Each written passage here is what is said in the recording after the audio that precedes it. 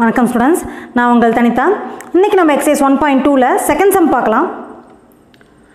Let x is equal to a, b, c, d and r is equal to a, b, c. Write down the minimum number of ordered pairs to be included to R to make it reflexive, symmetric, transitive and equivalence. So அவங்க கொடுத்துருக்க set என்னன்னு பார்த்தீங்கன்னா, எக்ஸுங்கிறதுல வந்து எத்தனை elements இருக்குதுன்னா 4 elements இருக்குது. ஏ, B, C, D இருக்குது. And ஆறுங்கிற settle வந்து என்னெல்லாம் கொடுத்துருக்காங்க பார்த்தீங்கன்னா, ஏ கொடுத்துருக்காங்க, பி கொடுத்துருக்காங்க, சிங்கிறது கொடுத்துருக்காங்க. நமக்கு ஒரு ரிலேஷன்னாவே it is a subset of the cross product of X cross எக்ஸில் என்னெல்லாம் எலமெண்ட்ஸ் இருக்கோ அதுலேருந்து ஏதோ ஒரு சில எலமெண்ட்ஸை மட்டும் எடுத்து ஒரு ரிலேஷன் க்ரியேட் பண்ணியிருக்கிறாங்க. ஓகேவா? சரி, இப்போ இந்த ரிலேஷன் வந்து it represent as ரிஃப்ளெக்சிவான்னு first check பண்ண போகிறோம். ஸோ ஃபஸ்ட்டு ஒன் வந்து ரிஃப்ளெக்சிவ். ஸோ ரிஃப்ளெக்சிவாக இருக்கணும்னா இங்கே இருக்க எல்லா எலமெண்ட்ஸும் அதுக்கு மேப் ஆகிருக்கணும். இப்போ ஏ இருந்துச்சுன்னா ஏ இருக்கணும், பி இருக்கா பி இருக்கணும், சி இருக்குது சி இருக்குதா இல்லை, டி இருக்குது டி இருக்குதா இல்லை. அப்போ அந்த ரெண்டையும் தான் நம்ம ஆட் பண்ணணும். எவ்வளோ minimum number of order pairs to be included. Minimum எத்தனை எலமெண்ட்ஸை ஆட் பண்ணோம்னா, அந்த செட்டுக்குள்ளே எத்தனை எலமெண்ட்ஸ் ஆட் பண்ணோம்னா அது வந்து ரிஃப்ளெக்சிவாக மாறும் அப்படின்னு தான் கேட்குறாங்க. கம்பல்சரி இந்த 4 எலமெண்ட்ஸோட மேப்பிங்கும் இருக்கணும். ஏ இருக்குது, பி இருக்குது. எது இல்லைன்னா சி இல்லை, டி இல்லை. அப்போ we have to add C and D.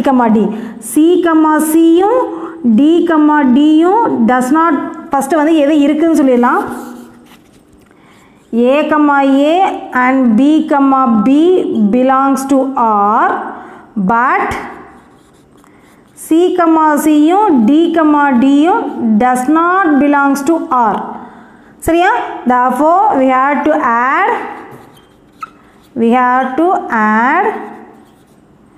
C, and D to make it reflexive.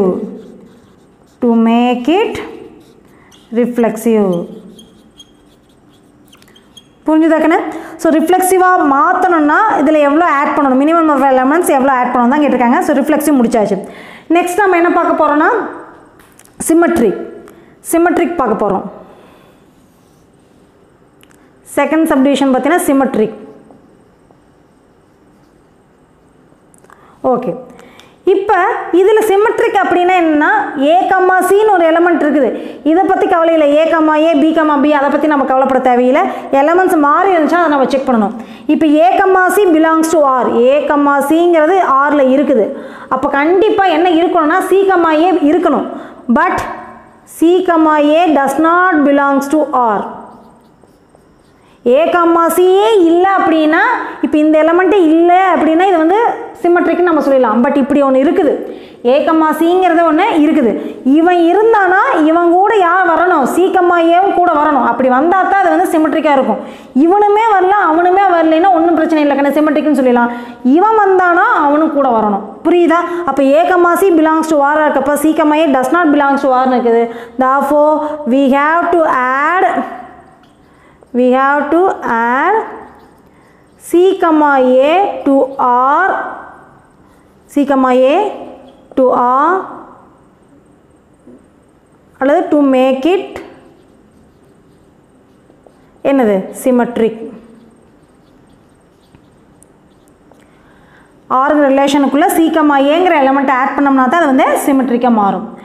Next நம்ம என்ன பார்க்க போகிறோம்னா டிரான்சிட்டிவ் பார்க்க போகிறோம். தேர்ட் சப்டிவிஷன் வந்து டிரான்சிட்டிவ். ஸோ டிரான்சிட்டிவ் அப்படிங்கிறது என்ன அப்படின்னு பார்த்தீங்கன்னா, நமக்கு இப்போ சின்னு ஒன்று இருக்குது. சியில் எதில் முடியுதோ அதில் ஆரம்பிக்கிற இந்த எலமெண்ட்ஸை நம்ம பார்க்க தேவையில்லை. இப்படி மாறி இருக்க எலமெண்ட்ஸை பாரு ஃபஸ்ட்டு. இதில் இப்போ சின்னு ஒன்று இருந்து சின்னு ஒன்று இருந்துச்சுன்னு வச்சுக்கோ. அப்போ ஃபார் எக்ஸாம்பிள் நான் சொல்கிறேன், சின்னு ஒன்று இருக்குது. சப்போஸ் சி அதில் கொடுத்துருந்தாங்கன்னா நமக்கு இதையும் விட்டுட்டு பாரு, என்ன இருக்குது சி திரும்ப இதே தான் வருது. அதனால் பிரச்சனை இல்லை. சப்போஸ் இங்கே டின்னு ஒன்று இருந்ததுன்னு வச்சுக்கோ. சின்னு ஒரு எலமெண்ட்டை கொடுத்து டின்னு ஒன்று இருந்துச்சுன்னா போய் என்ன வந்துடும், டி வரும். அப்போ இது ரெண்டு இருந்து இது இல்லைன்னா தான் நம்ம டிரான்ஸ்டிவ் சொல்ல முடியும், டிரான்ஸ்டிவ் இல்லைன்னு சொல்ல முடியும்.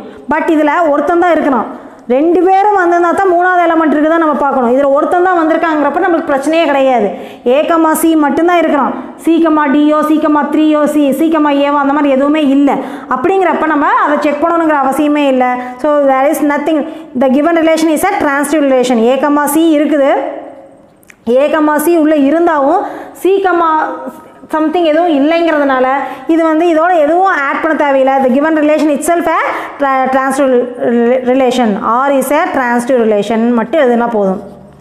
R is a transitive relation, எதுவுமே ஆட் பண்ணணுங்கிற அவசியம் இல்லை. there is nothing to add to make it transitive. Next பார்த்தீங்கன்னா equivalence relation. So equivalence relation அப்படிங்கிறது நான் என்னன்னு சொன்னேன், இந்த மூணு பேசிக் ரிலேஷனையும் நம்ம சாட்டிஸ்ஃபை ஆச்சுன்னா அதை வந்து நம்ம வந்து ஈக்குவலன்ஸ் ரிலேஷன் நான் சொல்லியிருக்கேன்னா. ஸோ ஈக்குவலன்ஸ் ரிலேஷனாக மாறணும்னா மூணையுமே சாட்டிஸ்ஃபை பண்ணுற மாதிரி என்னென்ன எலமெண்ட்ஸ் ஆட் பண்ணணும் அப்படிங்கிறது நம்ம பார்க்கணும்.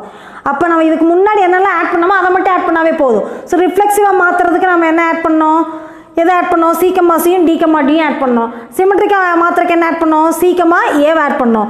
ஸோ சீக்கமா சி என்னென்ன ஆட் பண்ணணும், சீக்கமா C டிகமா D and C comma A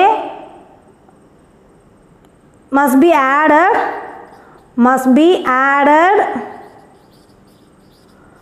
to